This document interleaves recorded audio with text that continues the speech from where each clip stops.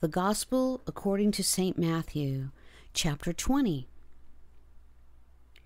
For the kingdom of heaven is like unto a man that is an householder, which went out early in the morning to hire laborers into his vineyard. And when he had agreed with the laborers for a penny a day, he sent them into his vineyard. And he went out about the third hour, and saw others standing idle in the marketplace, and said unto them, Go ye also into the vineyard, and whatsoever is right I will give you. And they went their way.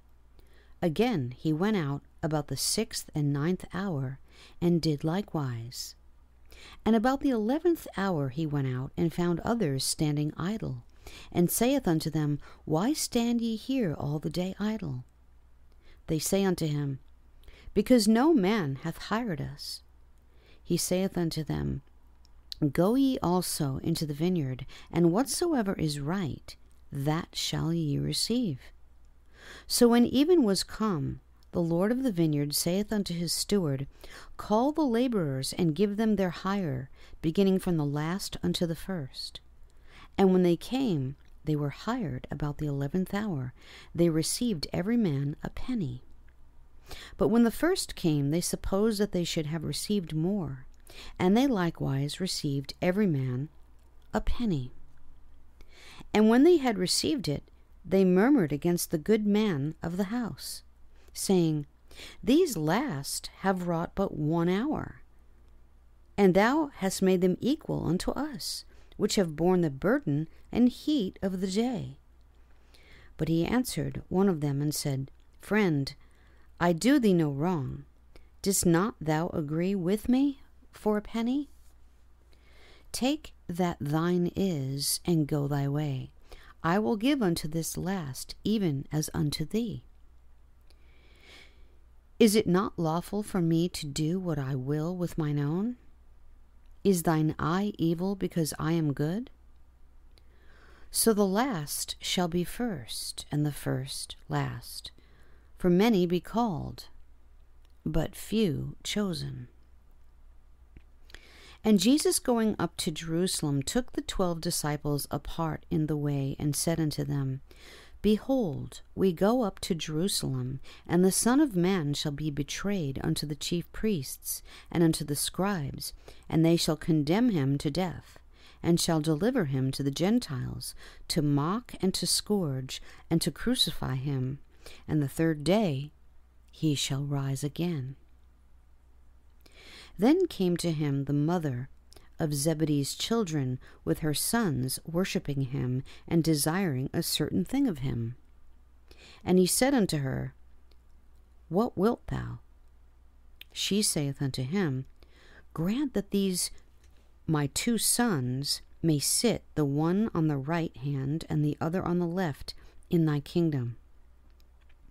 But Jesus answered and said, Ye know not what ye ask. Are ye able to drink of the cup that I shall drink of, and to be baptized with the baptism that I am baptized with? They say unto him, We are able. And he saith unto them, Ye shall drink indeed of my cup, and be baptized with the baptism that I am baptized with. But to sit on my right hand and on my left is not mine to give, but it shall be given to them for whom it is prepared of my Father. And when the 10 heard it, they were moved with indignation against the 2 brethren. But Jesus called them unto him and said, Ye know that the princes of the Gentiles exercise dominion over them, and they that are great exercise authority upon them. But it shall not be so among you. For whosoever will be great among you, let him be your minister. And whosoever will be chief among you, let him be your servant.